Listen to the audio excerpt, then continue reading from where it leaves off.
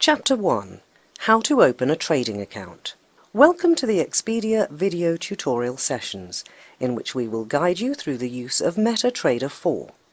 The first video will show you how to open an account in a few easy steps and install the MT4 trading platform. Before installing MT4, first you need to open an account. The account sections are located on the top right-hand side of our home page. You can either choose to open a demo or a real trading account.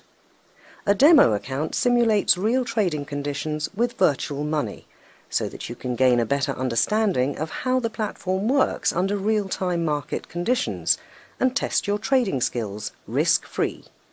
A real trading account, on the other hand, lets you use MT4 to trade with real money. Now, let's open a real trading account.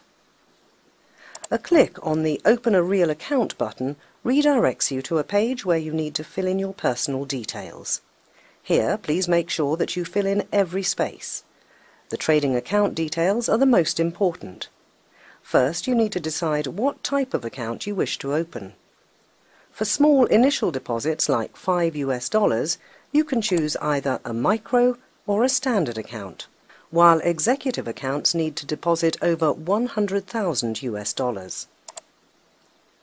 With a micro account, you trade micro lots, which equal to 1,000 units, while with standard and executive accounts you trade standard lots, which equal to 100,000 units. The next step is to select the account-based currency out of all the available options, in which all your trading activities will be nominated.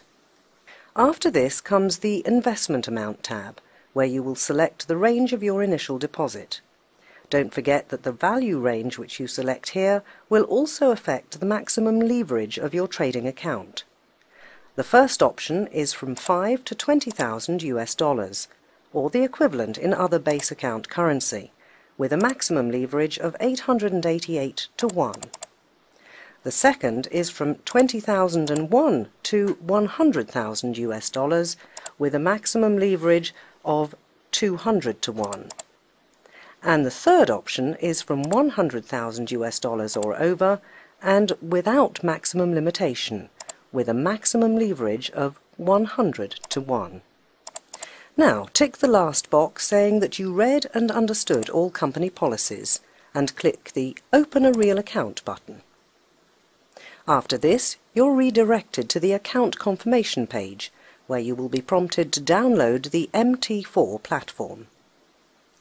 First, click the download link, and a setup window will pop up.